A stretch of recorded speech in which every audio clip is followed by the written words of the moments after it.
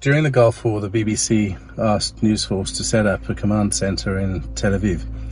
The most logical place was the Tel Aviv Hilton Hotel, because right next to the hotel was a battery of missiles that would be basically directed up into the sky to take out the Scud missiles that had been shot by Saddam Hussein into the state of Israel.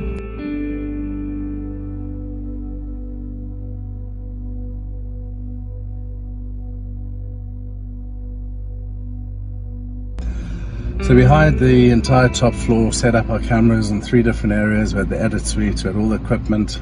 We even had our chemical warfare suits, we had our masks, our rubber gloves, and everything was ready for the live broadcast into the 9 o'clock news in London, which was about 5 o'clock in Israel in the afternoon.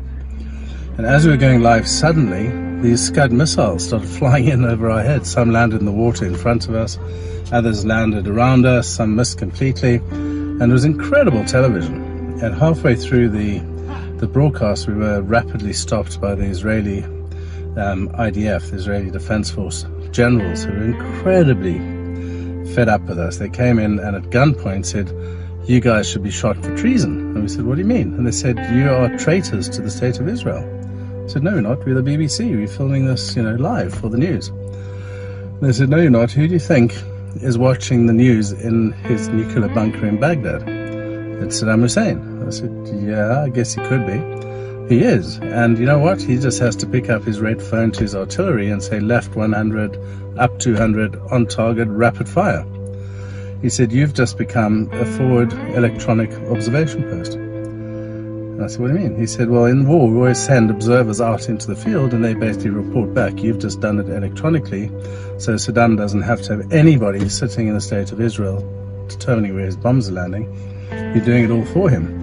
So you have to stop immediately. You're risking people's lives." And I realized, obviously, this was a massive risk to people's lives, so we had to stop. But at the same time, Israel's a democracy and we had the right as media to cover the war. So we had to come up with a compromise.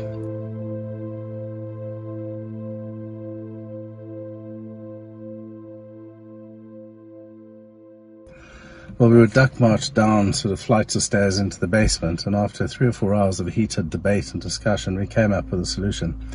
We agreed that we would only film the bombs flying through the frame of the camera. We wouldn't show them actually exploding on the ground or in the area. And then if we filmed the aftermath, we wouldn't say where it had happened. We wouldn't say in Herzliya or Jerusalem or Tel Aviv.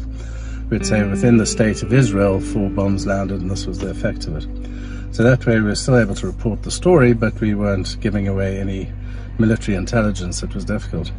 And it was an extremely difficult situation because Peter Arnett was the CNN correspondent in Baghdad, and he was on the roof of the Al Rashid Hotel, and he was seeing the Americans flying in and bombing the TV station and everything else.